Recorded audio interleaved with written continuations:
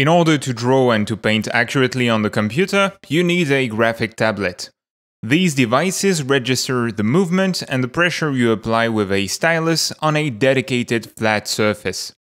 Be it a simple plate with sensors or a special type of computer display. These are the two types of graphic tablets you can find for desktop use. Display tablets are great for precise line work, as you get to draw directly on the screen. However, unless you can buy a big one with a mechanical arm rig, you end up hunched over it all day long, and it tends to put a lot of strain on your eyes. Not only that, I actually prefer to paint with simple, flat tablets. The reason is that on a screen tablet, your hand hides part of your canvas, and on a flat tablet it doesn't, because the tablet is not your screen.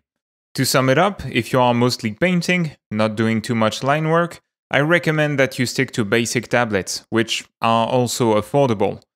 And if you've never used a tablet before, you should start with a cheap one as well, unless you're already a professional artist and you can afford an expensive piece of hardware. Here I have both types of tablets. I have an Intuos 4 that sits on the desk and a 13-inch Cintiq HD, but I use the Intuos most of the time. These are tablets made by Wacom, a Japanese manufacturer. They make great products overall, and they offer very good support. Wacom is and has been the go-to brand of most of the industry for a long time. However, there are alternate brands nowadays that offer very good tablets at lower prices. The most recommendable one is Huion, a Chinese company. If you are getting started and you don't want to invest too much money in your hardware, check it out. I left links for you in the video description. Be sure to try out the piece of hardware you are buying and to send it back if it doesn't work for you or if you don't like it. A friend once had driver issues with a cheap tablet he bought. But everyone else I know who's working with a Huion quite likes it. Frenden, a comic book artist, makes detailed reviews of Wacom alternatives on his blog, which is really helpful. I invite you to check these out if you want to get to know products that you can buy that are cheaper than the Japanese tablets. There are multiple options you can go for as far as your first tablet is concerned, but there's one thing that's really important: the size. Start with at least an A5 sized drawing surface. That's roughly 10.5 times 15 centimeters.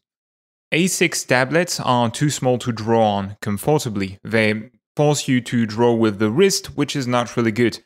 If you can afford it, buy an A4 tablet, like the Intuos 4 I have here. It will allow you to draw from your shoulder, thus to make more precise strokes than with the wrist motion, and you'll reduce the risk of tendinitis in the long run. I'm not going to tell you which tablets exactly you should buy in this video. Instead, I'm linking to a page in the video description. The reason is that new tablets come out every single year, and keeping the list separate from the video will allow me to update it in the future. Now, if you have a Wacom tablet or if you are looking to buy one, head on to the next video where I'll show you my recommended parameters in the tablet driver for game art.